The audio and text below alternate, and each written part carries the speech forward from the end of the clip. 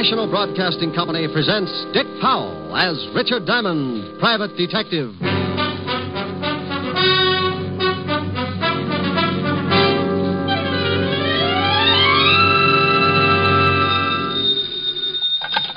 Diamond Detective Agency, a corpse in every plot. Oh, Rick, that's awful. I know, Helen, but my sense of humor's out of gas. Oh, what's the matter? No business? Not for a week. If a client walked in now, I'd probably swear it was an hallucination and referred to Bellevue. Walt's been trying to get you. He called here about 5 minutes ago, said it was important. I just got in the office. I'll give him a call. Am I going to see you tonight? You know it. Me and my empty wallet will be glad to stop over for dinner. Well, I'll have Francis fix something healthy. Tell him to cook some money. I'll see you around 7 then. Don't forget to call Walt. Bye.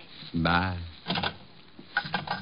And I wish I was smiling, sure it's flying on in Lieutenant Levinson, homicide. Oh, you want to talk to me, Fatty? Rick? How many people called you Fatty? Where the devil have you been? I called you at your apartment all morning. Helen just told me I slept late. Well, why didn't you answer your phone? Rent was due. Could have been a trap. Can you come down here? Well, if it's important, I can come down. But if a potential client gives up because he can't find me, I may have a crying jag all over your office. I'll stock up on hankies. I wouldn't ask you, Rick, but it is important, very. Well, don't sound like the last course of Gloomy Sunday. I'll be there. Relax. I knew Walt was on the level because every time he thought something was important, he came on in a higher register and began to sound like a harp. Well, I closed the office, set the bear trap in front of the door in case of a client, and left to box lunch. I might be gone for a good while this time, and if I caught something, there was no sense in letting it starve. The 5th Precinct was 20 blocks away, so being a practical man who always regards that lonely feeling in his pocket as the sure makings of a pedestrian, I insulted a few well-meaning cab drivers, and 30 minutes later, I limped into the squad room of the 5th Precinct Police Station. Yes? Is there something I can do for you? In my business, you have to be conditioned to anything. Nothing should surprise you. But in my business, like any other, there's always a first time for everything. And it looked like this was it. For over a year, I had been walking leisurely into the squad room of the 5th Precinct and smiling inside when I spotted a cop with a battering ram for a head and landing barges for feet. He was always the best straight man I'd ever run across, and his name was Sergeant Otis Loveloon. But this day, dear old Otis was not to be found. Instead, sitting at his desk, looking up at me through a pair of thick horn-rimmed glasses, was something else. It pulled out a clean white handkerchief, removed the glasses, clouded them up with a quick breath that filled the room with the essence of sen-sen, and said, Well? Where's Otis? You mean Sergeant Loveloon? He's been transferred. He's been what? Transferred. Who are you? Sergeant Andre Klume. Is there something I can do for you? Andre Klume? Sergeant Andre Klume. Sergeant Andre Klume. Just one moment. Yeah? Where do you think you're going? Look, Sonny, I'm going in to see the lieutenant. You'll have to wait until I find out if he can see you. Oh, he'll see me. He just called me. May I have your name, please? What? Citation. Mr. or Mrs.? Hey, this may not be so bad after all. No? No. We're going to have fun, Andre. Are we? Yes, indeed. Now, call in to the lieutenant and tell him Mr. Diamond is coming in to see him. Yeah? The gentleman you were expecting, Mr. Diamond. He's getting introductions now? Send him in. Yes, sir. The lieutenant will see you, Mr. Diamond. Thank you, Sergeant Klume. And something else, Mr. Diamond. Yes? Sergeant Loveloon warned me about you, and I can assure you right now that I have no intention of becoming the brunt of your obvious, crude comedy. Sergeant Klume, I don't think there's much you can do about it. Oh, Walt, I want to go on record right now as saying Don't. that I know. Well, what is that out there? The commissioner says he's one of the most valuable men on the force. Well, how can you put him in a cop's uniform? It's like dressing Rasputin and the Mother Hubbard. I miss Otis as much as you do, but strictly off the record, Sergeant Clume has relatives. Oh, I thought so. Been scratching all the way in here. Otis moved over to the 11th precinct. Who's he working for now? Lieutenant Crawford. They've had a suicide watch on him all night. What's this Andre Clume supposed to be so good at? He's only been with us for a couple of days. I don't know. Well, if I keep thinking about him, I may have to be dipped in hot tar. You better tell me what you want to see me about. You may not like it, Rick. Oh? This is new? Remember Ralph Baxter? Sure. I sent him up while I was still on the force. Yeah. Well, you worked on that case for over a year, didn't you? You were in charge of the department. You know darn well I did. Rick, you knew Baxter's habits better than anyone on the force. Oh, now, Walt. What's it all about? Is Baxter loose? Very loose. Busted out at 8 o'clock this morning along with 7 other guys. Oh. All got away clean? Every one of them. One of the best planned breaks I've ever heard about. Well, if Baxter was in on it, it had to be. He's a smart boy, Walt. One of the smartest. Yeah, well, the commissioner says we've got to pick him up before he does any damage. Just like that, huh? Just like that. I need someone who knows him so well he might have a chance of nailing him before the trouble breaks loose. And you know Baxter and trouble. How come you're in on this, Walt? Somebody already get killed? Truck driver. Oh. Baxter's an unhappy boy. He kills to make up for it. Really does a fancy job. You want to help me out? You in trouble if they don't nail Baxter in a hurry? The commissioner is relying on me. Okay, then. It's got to be official in case you have to make an arrest. Oh, now, wait a minute. Got to swear you in as a deputy. Look, Rick, we've got to. I don't really care how you bring Baxter in and who gets the credit, but what will the commissioner say if... Yeah, I know. I'm sorry, Walt. Every time I used to put on that badge, a book of rules and regulations went with it. I do it my way or not at all. Now, don't start running your motor. I don't want the credit. The department can have it. Besides, it's 20-1 in any man's book that I'll never even get close to Baxter. Well, you stand more chance than anyone else. Okay, then. You still don't have to worry about the credit. It's 50-1 that the newspapers will read. Private detective found with his head missing. Okay, Rick. Your way. Andre. Yes, Lieutenant? Andre. Yeah, some name. I beg your pardon? Bring in all the information on Baxter and the 7 other men who were in on the break. Yes, sir. Andre Clume. Yeah. Here you are, Lieutenant. You want to look over this stuff, Rick? Yeah. I want to know how the break was pulled off. Maybe if we can get a line on who helped them, we can get it Baxter that way. A truck was used. A Ford pickup that hauled garbage regularly. The large garbage cans were placed on the truck and taken off to a dump. The 7 men in Baxter hid in the cans and were covered up with garbage. Oh. The men in the prison kitchen have all been questioned, but none will admit a thing. Well, thank you, Sergeant. Maybe you can tell us what happened after that, Sergeant. Several miles outside of the prison, the men got out of the cans. One man climbed up into the cab of the truck and ordered the driver to stop. He shot the driver, and the men climbed off the truck, rolled it over a 44-foot hill. 44 feet? 44 feet 9 inches at the first point of impact where the truck went over. The hill, of course, varies at other spots. Of course. 2 cars were waiting for the 8 men. Tire tracks were found and casts made. A report on these casts should be in at any minute. Synchronize your watches, men. Rick. Tell me, Sergeant Clume, have you any idea who might have been driving the 2 cars? No. Turn in your MiGs and your ray gun. You're through. Very amusing. Now, please, Rick, for the sake of my psychiatrist, don't start on Clume like you did on Otis. Might be a woman. Clume? Driving one of the cars. Oh. Baxter was a known woman hater. You don't say. I suppose the other 7 guys got together with him and formed a club. 4 of the 7 men were known to have had women friends at one time or another. But only one woman remained loyal after the men were sent to prison. How do you know that? I remember things. He remembers things. Oh. She visited the prison many times to see Tony Ligeti, one of the escapees. Maybe you can remember the dates? The first time was right after Tony was sent up, November. All right, Sergeant. What's the girl's name and where does she live? Jean Lawrence, 1782 East 12th Street, apartment C. No, B. Butterfingers. I'll take this list of histories on the 7 guys. You going to check on the girl? Yes, and thank you, Sergeant Andre Clume. You've been a brick. I left Clume polishing his glasses, Walt looking sick. Jean Lawrence did live at 1782 East 12th, apartment B.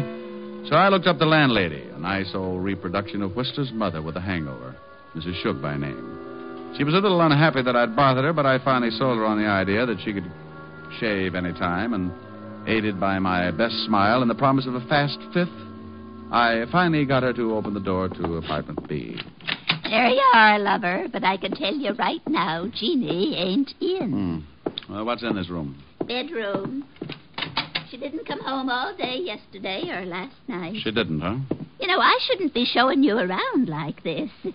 Except that you look like a real nice fella. And you're thirsty. Oh, go on. You see anyone else hanging around, say, in the last week? Yeah.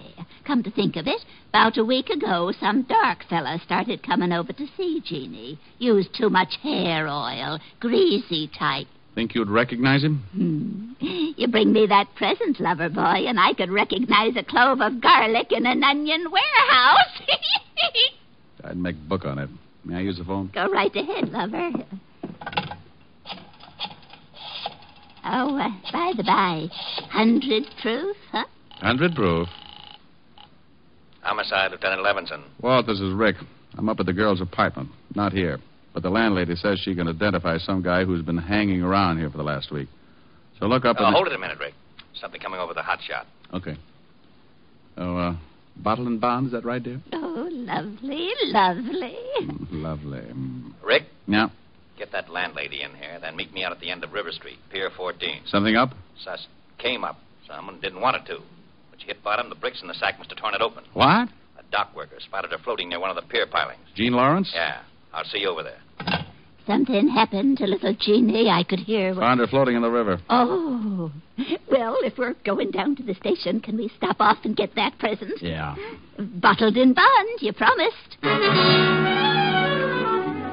I grabbed a cab and took Mother McCrae over to the 5th Precinct, making one stop on the way for the promised present. I turned her over to the desk sergeant and took off for Pier 14 at the end of River Street. When I got there, I spotted the homicide prowl car and Walt standing near the ambulance.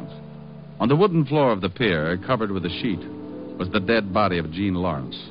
The coroner had just finished his examination. Well, give me a full report as soon as I get at the lab, Lieutenant. This is a rush, Coroner. It always is. Oh, hello, Rick. Hi, Charlie. Shot twice, then thrown in the drink. Yeah, nice. Anything else? Book of matches in her coat pocket. Probably don't mean a thing. Lieutenant, we just got a report from the precinct. Hello, Diamond. Oh, good afternoon, Clume. You're looking fine. Oh, you'll be kissing each other on the cheek in a minute. What about that report, Sergeant? The landlady Diamond brought in 22 minutes ago has just identified a picture in the morgue as a man who had been visiting Jean Lawrence for the past week. Anyone we know? William Nash, alias William Barnes, alias Bootleg Barnes. Yeah. 5'11", black hair, brown eyes, slight scar. Oh, hold it. What about his record? 9 arrests, 2 convictions, robbery and assault. In the cafe business now at... Red Dot Inn? Yes, sir. Matches you found on the girl, Walt? Yeah, Red Dot Inn. Let's take a run over there.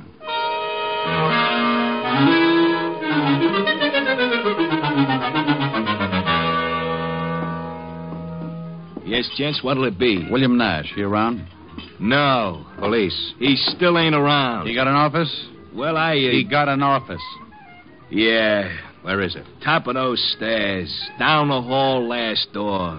Go around to the back of the bar, Clume. Yes, sir. Hey, now, wait a minute. You ain't supposed to come back here. See that he doesn't have any way to let Mr. Nash know we're coming up. Just go ahead and tend your bar. You guys want to get me in trouble? Not unless Nash is really in his office. Then you don't have to worry about trouble. You're in it. Let's go, Rick. Down the hall, he said. Last door. We both go? Yep. Fire escape down there. This way, Sergeant Clume covers him. Can Clume shoot? I forgot to ask him. You get on there by the fire escape in case he gets past me. Who is it? Fire department. What?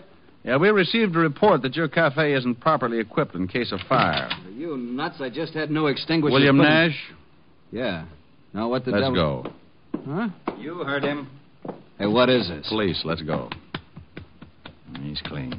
All right, copy. You want to haul me in. What's the charge? Murder. Murder? Now, listen, you Start don't... walking. Who's murdered? Jean Lawrence. Down the steps. I don't know any Jean Lawrence. Sure. Everything all right, Lieutenant? Go upstairs and watch this guy's office. Yes, sir. You need a warrant for this, you know. I'll get one. I tell you, I don't know any Jean Lawrence. My friend, I know a little old lady who thinks you wear too much hair oil. She's going to make a very big liar out of you.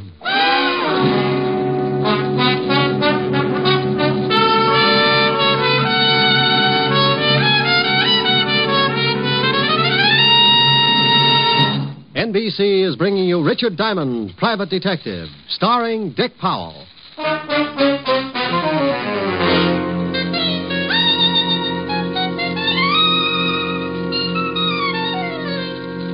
All right, Sergeant, get the lineup going. Yes, sir.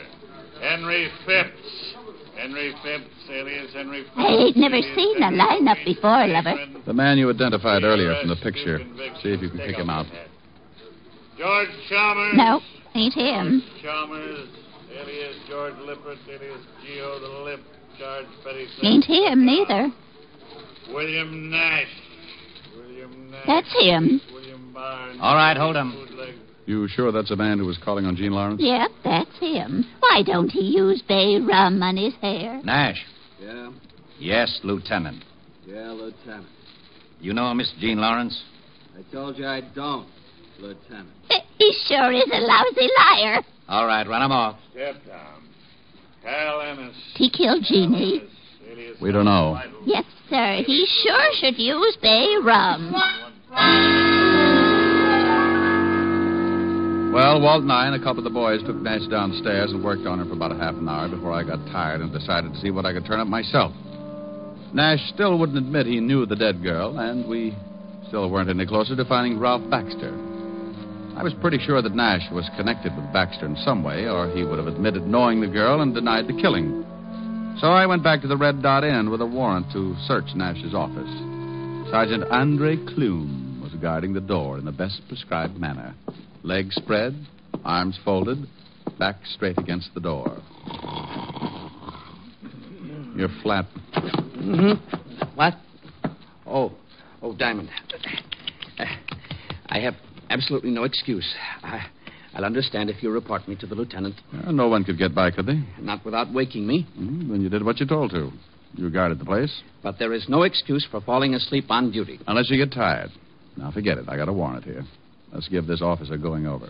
And that's exactly what we did. We took the place apart, piece by piece. And I have to go on record by saying that Clume really knew his business. He didn't miss a thing. This might be important, Diamond. What is it? Bills to William Nash from the garage. Let me see. Nick's Garage, 13th Street.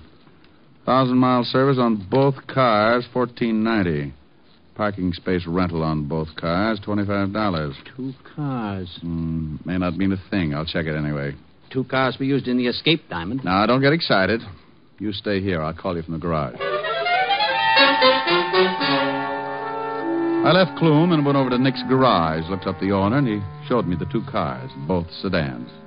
48 Chrysler and a new Hudson. Nick told me that both cars had been taken out the night before and returned early that morning.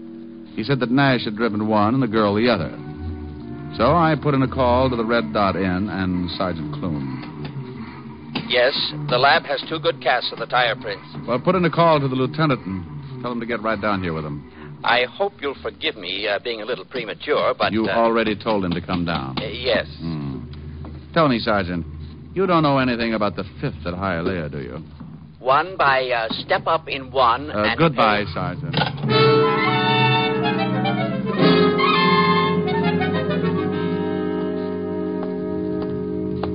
Hello, Rick. Well, this is Nick Miller, runs the garage. Hi, Lieutenant. Miller, how about the cars?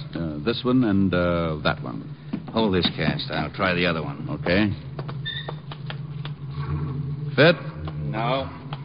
Those tread prints on that can supposed to fit the treads of one of these cars? You hope so.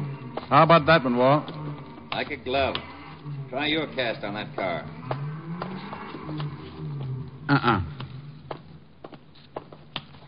Fits this one, Walt. Rick, both of the cars were used in the getaway. What happens now? Go back to headquarters and tell Nash we got him dead to rights. We'll sweat him till he cracks. I got a better idea. Turn him loose. What? Nash knows that it's only a matter of time until we turn up his evidence anyway. And he knows something else. He knows Ralph Baxter. He knows if he spills anything, Baxter will kill him sure. But we'll promise him protection. Against Baxter?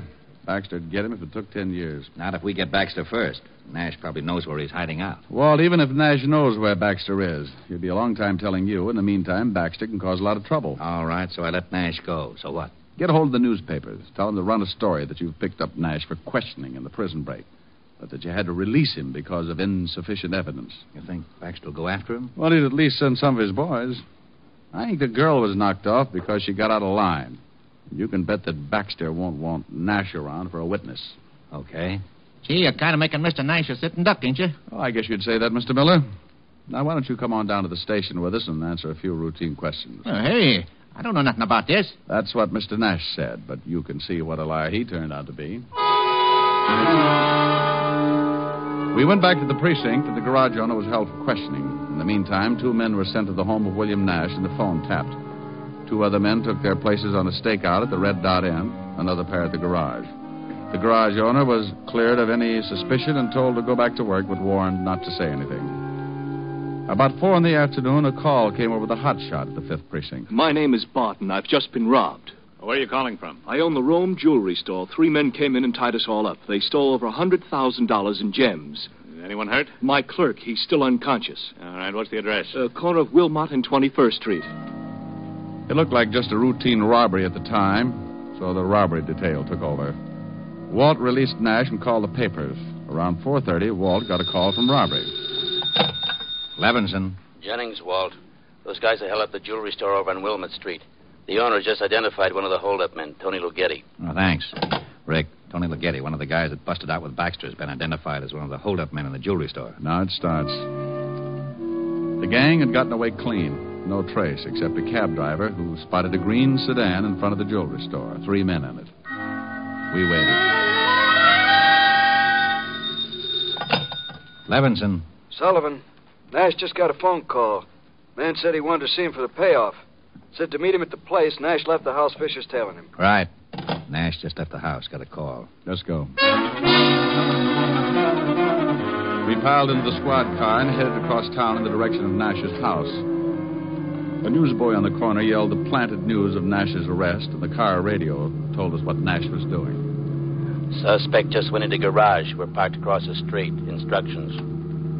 I'm about 2 blocks away. If he gets in his car, let me know. He's coming out, turning north on Chestnut. See him? There he is, Walt. We've got him, Jennings. We'll tail him. We followed Nash until he hit the outskirts of town. He drove for another good half hour, then pulled into a roadside eating place with a motel off to the left. This looks like it. Yeah. Drive past. We'll swing back. Nash is going into the diner. We'll walk up. Attention, all units. I'm at a roadside diner. The stop-a-while motel near it. Suspect just went into diner. All units proceed with caution. A whole bunch might be in that motel. Mm-hmm. I hope the boys get here before things start popping. You said it. We can't go in. Hey, there's Nash at the counter. See anyone else? Not from here. Let's walk over to the other side. Hey, Walt. What? Over there by the gas pump. Green sedan. Think it might be the robbery car? Nobody in it. Look, 2 guys coming out of the restroom. Yeah. And one of them, Tony Lughetti. Baxter's boys. I got a hunch Baxter's around. I got Tony's going in the diner. He's going in to pick up Nash. Probably going to take him for a ride. Let's take this guy before Lughetti comes out. He hears us. He's turning around. Police. He's going for a gun. You knocked him cold. Nice tackle, Rick. Vassar, 28. Here's his gun. I'll dump him in the car. Here come some of the boys. I'll wave them off. You get in the back of the car. Okay, I'll get in with you. I wonder where Baxter is. Can you look out that back window without being seen? Yeah. 2 more prowl cars pulled up. If the boys in the diner don't spot them. Nothing yet? No. Hey, here they come. Lughetti and Nash? Yeah, holy cow, the whole bunch. Is Baxter with them? Yeah, and 1, 2, 5 others. They've spotted the cars. They're headed for this car. You go out that side, I'll go out this. You're boxed up, Baxter. Look out, Rick! 2 of them down. Baxter's heading around back. Rick, don't go after Malone, you crazy... Now he tells me. Stop, Baxter! You get him, Rick? Yeah, but just barely. That was my last shot. How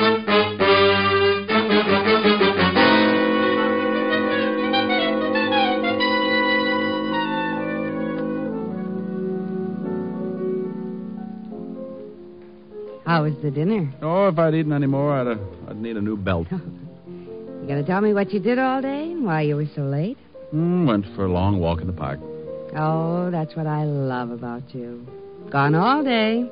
Come in smelling like a shooting gallery until you tell me you went for a walk in the park. Oh, no. I get it. Yes?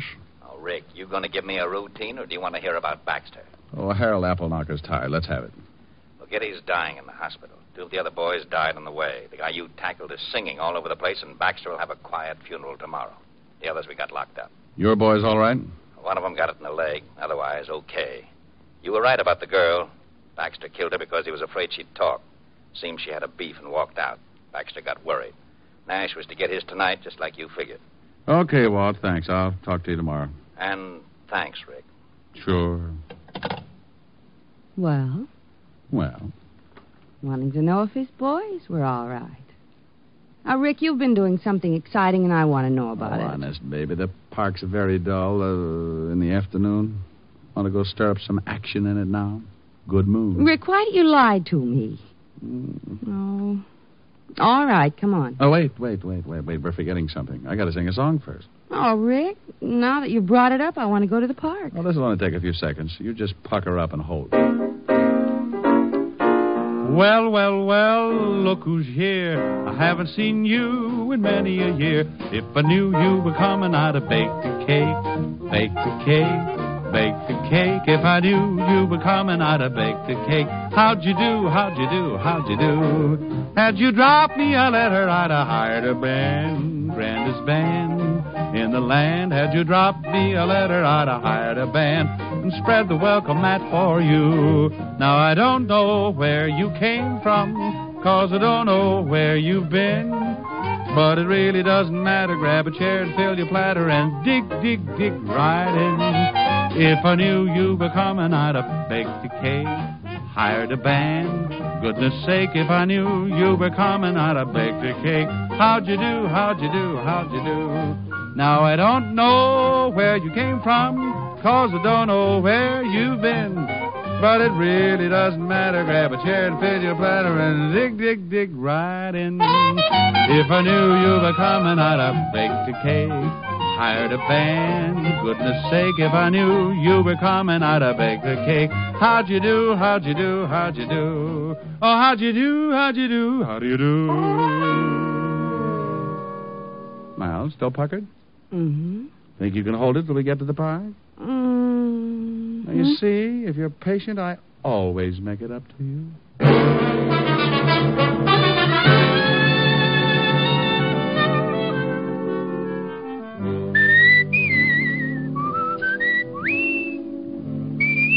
You have just heard Richard Diamond, Private Detective, starring Dick Powell. Lieutenant Levinson was played by Ed Begley. Also in the cast were Virginia Del Valle and Wilms Herbert. Music was under the direction of Frank Worth. Tonight's show was written by Blake Edwards, and the entire production was under the direction of Jack Johnstone. Dick Powell currently may be seen in the motion picture version of the best-selling novel, Mrs. Mike. Richard Diamond's Private Detective will next be heard 2 weeks from tonight. Check your local newspaper for the time of broadcast. Listen next week at this hour for Dangerous Assignment, starring Brian Donlevy as Steve Mitchell, Soldier of Fortune. Remember, at this time next week, it's Dangerous Assignment on NBC. This is Eddie King, inviting you to be with us 2 weeks from tonight when we will again bring you Dick Powell as Richard Diamond, Private Detective. For all the family, try Father Knows Best tomorrow on NBC.